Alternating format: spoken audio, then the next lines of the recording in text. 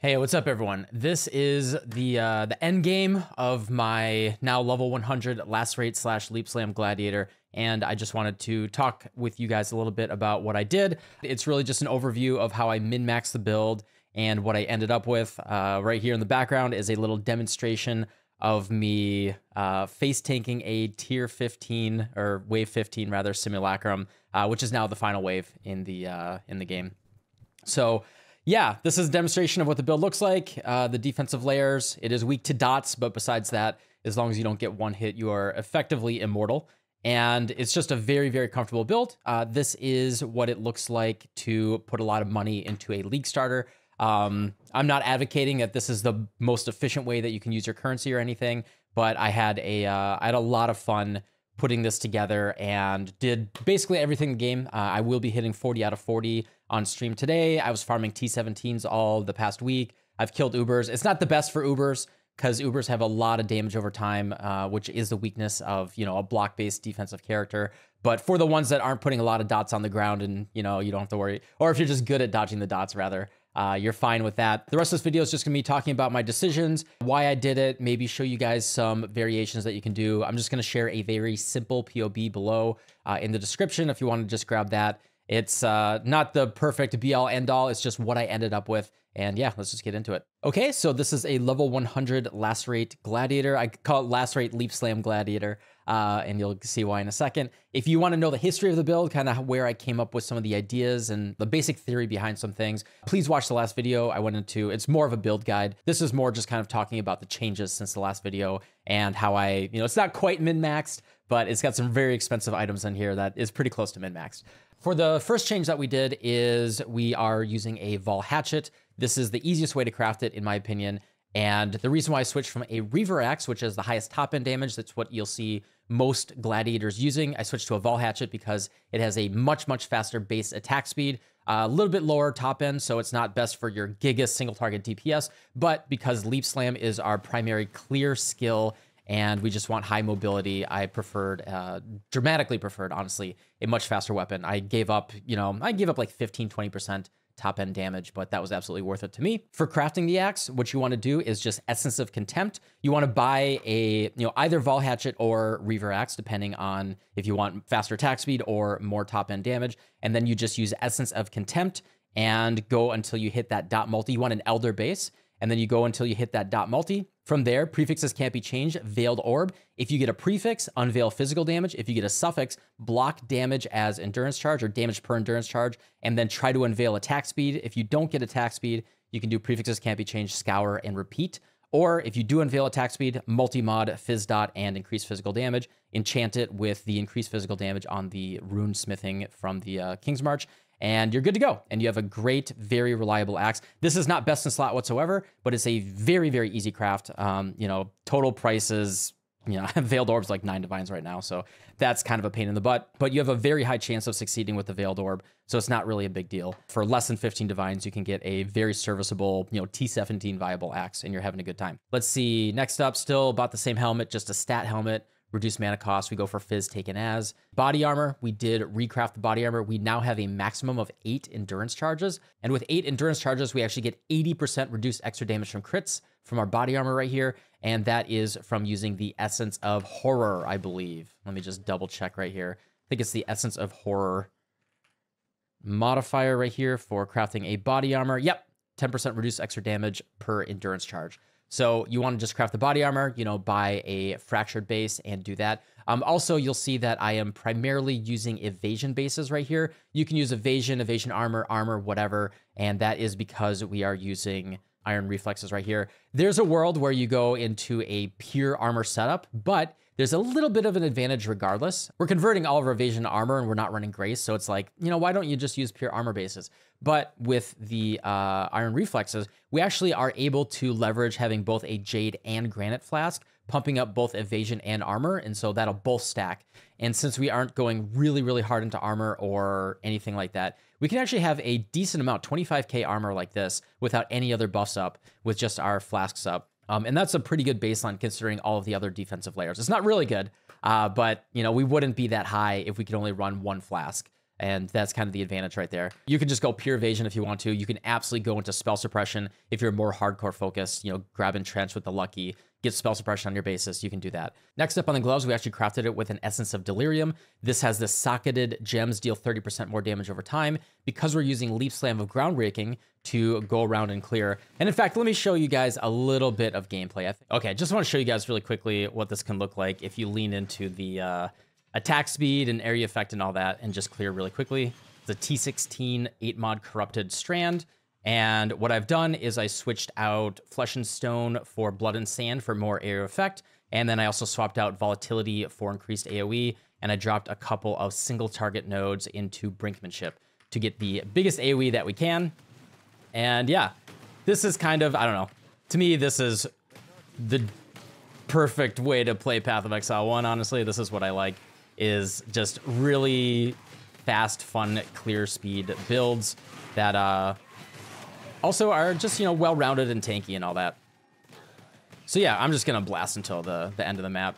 But this is it, you know, just leaf slamming around, really, really simple, mega tanky character.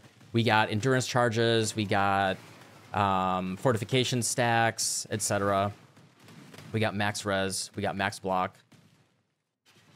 Then we get on the boss, we curse them, we do a little bit of lacerate, and we're out in less than a minute. As long as I weren't, if I wasn't talking, that would be less than a minute. That's what it looks like if you want to just blast maps really quickly and just have a good time. You can also just sit there and hop in T17s as well and do that. I farmed those all last week. It's, yeah, really good, well-rounded build in my opinion. All right, back to the rest of the video. And as you saw in the demonstration, Leap Slam with Groundbreaking, that is our primary clear skill. It is, you know, just a big slam, big AoE, and we are bleed-based. So with that 30% more damage over time, this gives us a pseudo 5-link, which is really nice. The reason why I have attacks on the implicit right there is we have to be very careful about hitting 100% chance to bleed on our Leap Slam. You want to make sure you hit that. You can go for that with some passive points. You know, you can get chance to bleed in a couple places on your passive tree.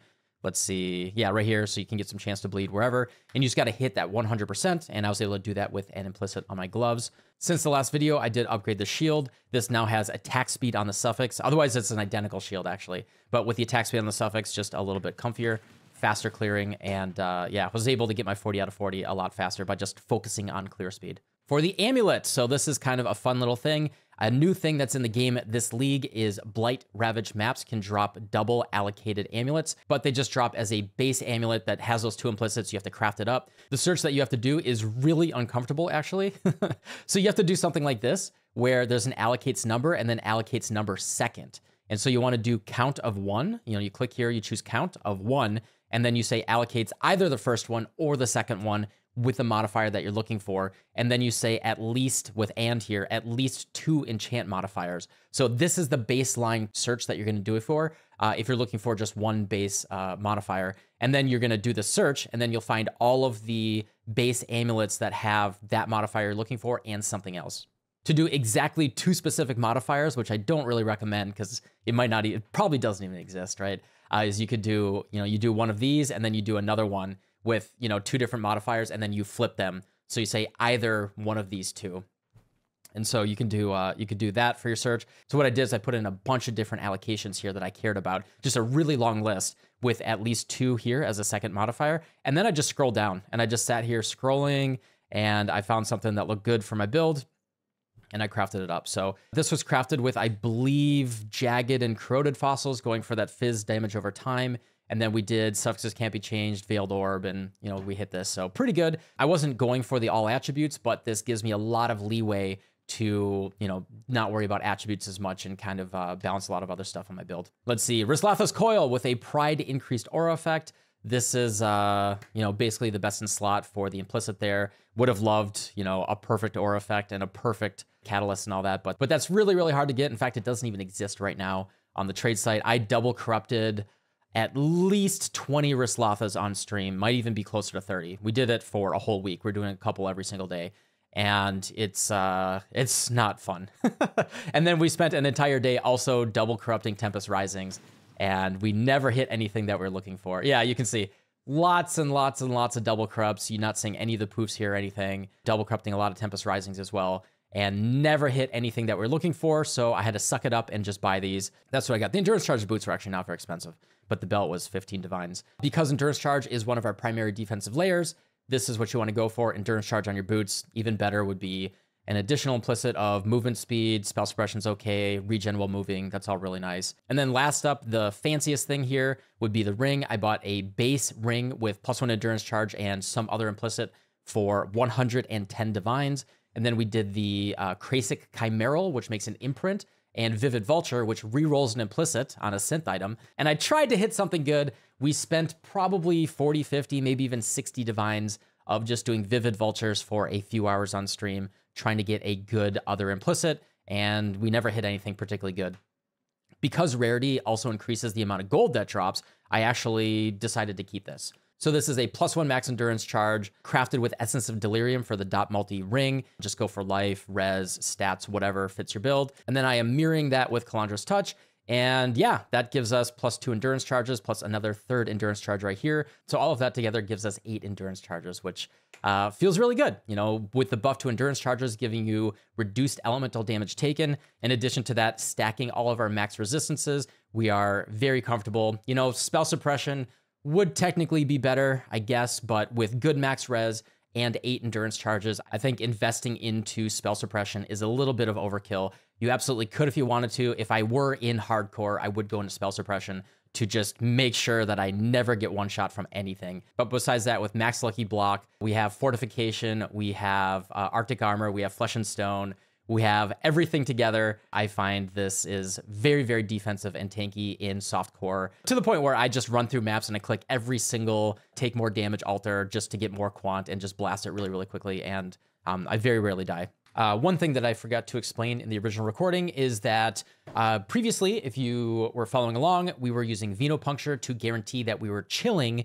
the enemies to inflict an elemental ailment to them, which would then make them count as moving. For bleeds, it will do a base damage of 70% of the hit that you hit them with. Not the hit, it's the base damage. That's very important to use the right words there. The base damage of your inflicted hit. I hate, you can't use the word hit. It's really annoying. When you hit them, the base damage that you are able to do, God damn it, GGG, the base damage that you are doing, not the actual scaled hit damage, the base damage that you're doing, 70% of that will be done over time for your bleed. I believe it has a base duration of 4 seconds. So if you hit them with 10 damage, if the damage that you're doing, the base damage is 10, and you hit them, and you pass your bleed check, then you will deal 7 damage per second for 4 seconds. However, if they are moving or aggravated, they don't stack, but either one is on the that bleed, then they will actually take 2.1x.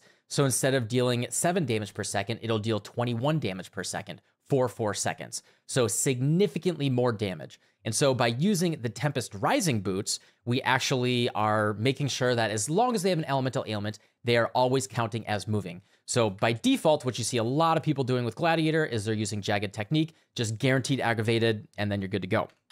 However, what we were doing before is the Venopuncture or Venopuncture ring, however you want to pronounce that, which means that when you inflict a bleed onto an enemy, then they are also chilled. And that would, you know, then they are elemental ailment, and then they count as moving. So you're doing 2.1x the damage, or, you know, from 0.7 to 2.1, it's 3 times the damage. I was doing that before. However, when I have this insane ring, I want to mirror that ring for an additional endurance charge and all the stats. I dropped the Venopuncture. Now, do I have to drop Weapon Master and go into Jagged Technique? And I thought a second, and with Arctic Armor, actually, the duration of the chilled ground is 5.4 seconds when you have 20% quality. And that's actually perfectly reliable. And I can show that really quickly right here. First off is when they're hit me, if you see a 30% chill, that's the chill that they're actually inflicted with when they hit me. I have to mouse over the right guy. So the 30% chill, that's actually a 0.5 second chill that is inflicted with Arctic Armor on hit. However, the chilled ground, you'll notice there is a chilled ground below me when I'm walking, that lasts 5.4 seconds. All you have to do when you're fighting a boss, if you're sitting there, you know, you're attacking, you're doing your Lacerate, that 5.4 seconds, you just walk one little step and then they are inflicted with the chill. So you hit them for 5 seconds, then you walk one little step and then they're still chilled. Walk one little step, they're still chilled, and that's all you have to do. Every 5 seconds, walk one step, and they are chilled. Very, very reliable. To the point where, yeah, the Venopuncture is absolute overkill. It's a great starter ring. It's got chance to bleed, increased damage with bleeds, all of that. Really, really nice, but it's actually not necessary. However, with Arctic Armor, when the damage matters, when it counts, we can inflict them with the chill anytime that we're fighting a boss. The argument there would be you are not chilling your regular clear skill, but all white and blue monsters die in one hit anyway. You don't care about that. And if you're fighting a rare, you probably have to hit the rare like 1 or 2 times with Lacerate. And yeah, you actually inflict chilled ground when you're leaf slamming. If you watch that when I leaf slam, the chilled ground is the entire area below me. So if there's a rare and I leaf slam over him and he walks towards me, he's on the chilled ground regardless. And so anyway, yeah, I just wanted to really quickly explain why why I was able to drop the Venopuncture. And I think the Arctic Armor is actually very reliable chill for when it matters. So anyway, back to the video. Absolutely love this build. Had a ton of fun with it. It was great going for basically my whole 40 out of 40. We'll be finishing that. The hardest challenge in the game is spending 20 plus divines doing one of these power runes. And yeah, it's been really, really, really fun. I will share 2 POBs below. One focused on just here's what you want to see when you want to see big numbers and a solid build. And then another one that is more focused towards speed clearing maps and being more fun, which is what this configuration is. Bigger AoE, faster attack speed. Okay, thanks for watching, and we're gonna go get ready for the stream after this and spend all of our money, much to our sadness. All right, see you guys soon. Bye.